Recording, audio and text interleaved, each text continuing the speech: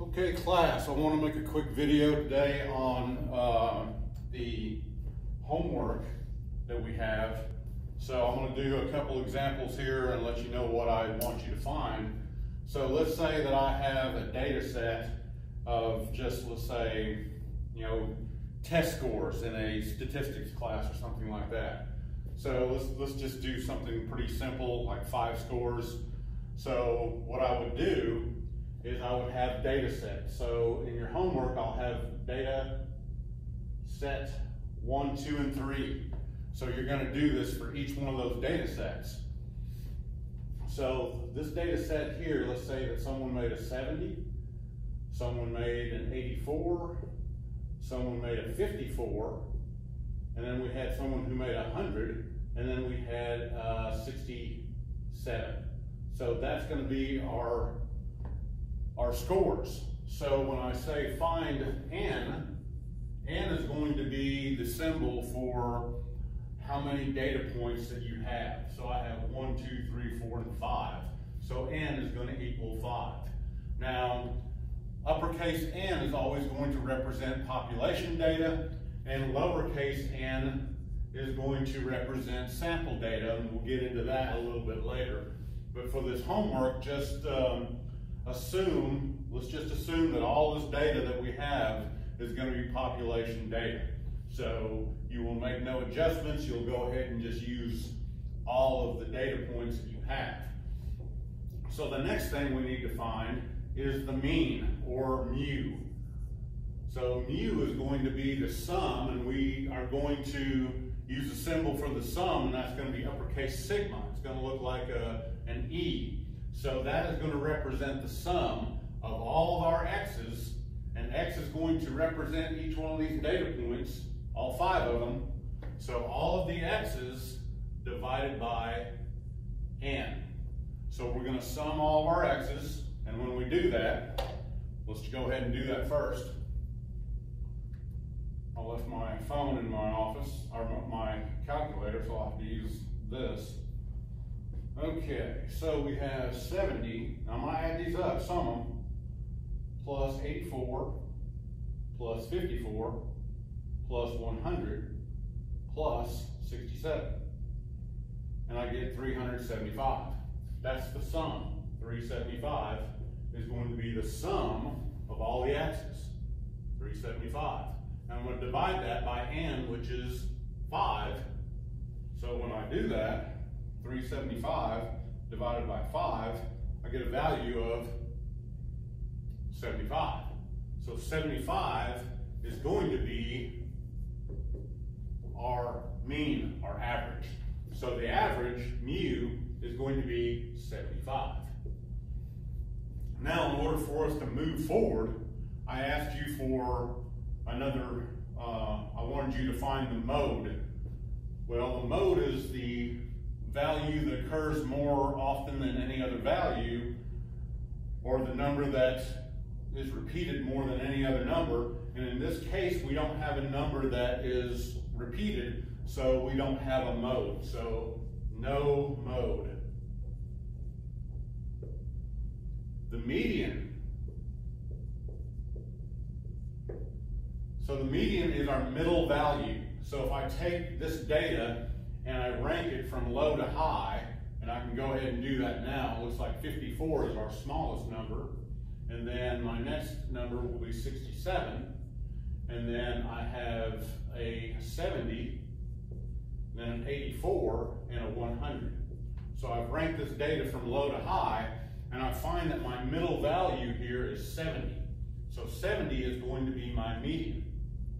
Now if I had another number out here, let's say another 100, then I would take 70 and 84, add those two numbers together and divide by 2 to get that middle value here. If I had another 100, or if I had a 54, I would just move it, or let's say a 50, I would just move it back this way and find that middle value.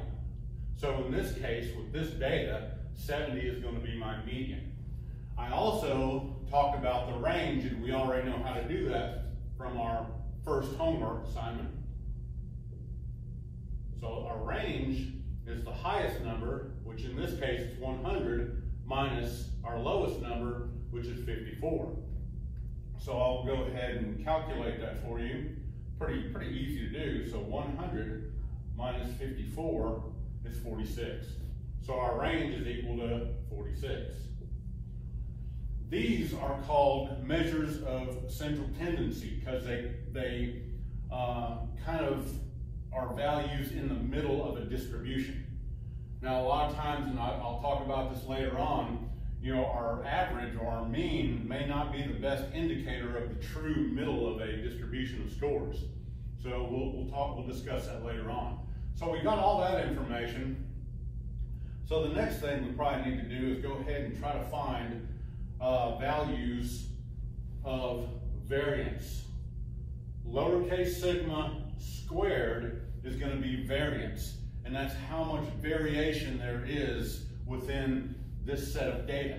And then I want to find what's called the standard deviation, and that's represented by a lowercase sigma. So in order to get the standard deviation, I have to take the square root of my variance. And that gives me what's called the standard distance from the mean. I standardize that distance from the actual mean of 75. In order for us to be able to do that, I have to use a formula, and that formula is going to look like this. I'm going to sum all of the x's, and I'm going to subtract the mean from that. I'm going to square that, and then I'm going to come in and divide that by n. So that's going to give me my variance. Now, in order to get the standard deviation, like I say, I have to take the square root of that variance. So let's go ahead and do that now, because that's what I'm wanting you to do for those 3 data sets on the homework. So I know what my mean is, so I'm looking at this formula, and it's saying to sum all of the x's, and I have to subtract the mean from that. So let's go ahead and do that. So I know that my mean is 75, so I will take 75 from 70, 75 from 84, 75 from 54, 75 from 100, and 75 from 67. Now you can arrange this data from low to high, and in this case it really doesn't matter because we're going to be dealing with deviation scores. So I'll show you kind of how that works. So the first set here, 70 and 75. So I'm going to take 70 and subtract 75 from that, and I get a value of -5. So what that is saying is that score of 70 deviates 5 places negatively, or 5 negative places from the mean. So it's a deviation score. Now I'm going to do the next one, which is 84 minus 75. I get 9, positive 9. So it deviates 9 scores to the positive side. I'll do the same for 54. 54 minus 75 is a -21. Go ahead and do the next. 100 minus 75. Of course, that's 25. And our last but not least is 67 minus 75. -8. Now, the next thing this formula tells us to do is it tells us to go ahead and square, because we're using what's called the order of operation here. So I'm going to do everything in these parentheses first, and then I'm going to go to my exponent here, which is a squared deviation score. So I'm going to come in here and square each one of these deviation scores. Now, I give you a little hint here on how to make sure that you've done this correctly. Is I will go ahead and add these up, sum those deviation scores, and when you sum those deviation scores, you should get a value of 0. So let's go ahead and do that. So -5, see if I can do that on my phone here. Okay, -5 plus 9 plus -21 plus 25 plus a -8 0. I got a 0. Yay, I'm happy. So I'll put a happy face there. Now, what happens when I square a negative score? It'll turn into a positive score. So I don't have to worry about all these negatives. And that's what the statisticians, they say, well, you know, I got these negative scores. How do I get rid of the negative scores? Well, I'll square them. So that will get rid of those. So when I do that, I will get what's called squared deviation scores. So if I square, I'm going to figure out how to do this, square 5 is 25.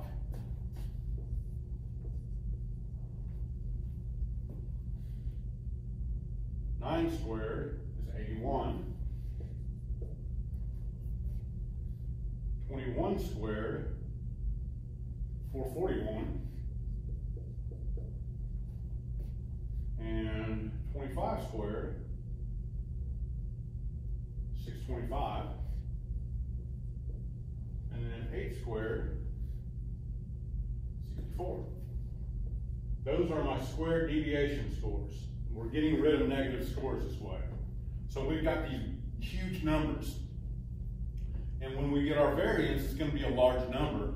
So in order for things to make sense, we shrink that number down by using, you know, what's called the square root of that, you know, variance, and that gives us a smaller number that we can standardize that distance from the mean.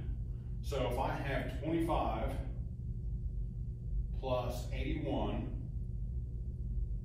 plus 441 plus 625 plus 64 gives me a value of 1,236. And that's going to be our numerator over here for our formula, 1,236 over 5. So that, when I do that, is going to be my variance. So I'll go ahead and write that over here. My variance is going to be equal to, basically, you know, I'm breaking this down. So that's what we're going to wind up with. So when I do 1,236, and I divide that by n, which is 5, I get 247.2. 247.2 is our variance. Now, in order to get the in order to get the standard deviation, I have to take the square root of that. So let me see if I can figure that out on my phone here, how to get the square root. I don't usually use my phone.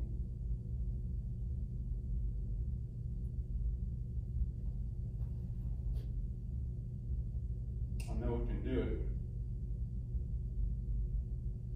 Okay, let's see if I can figure this out. 247.2.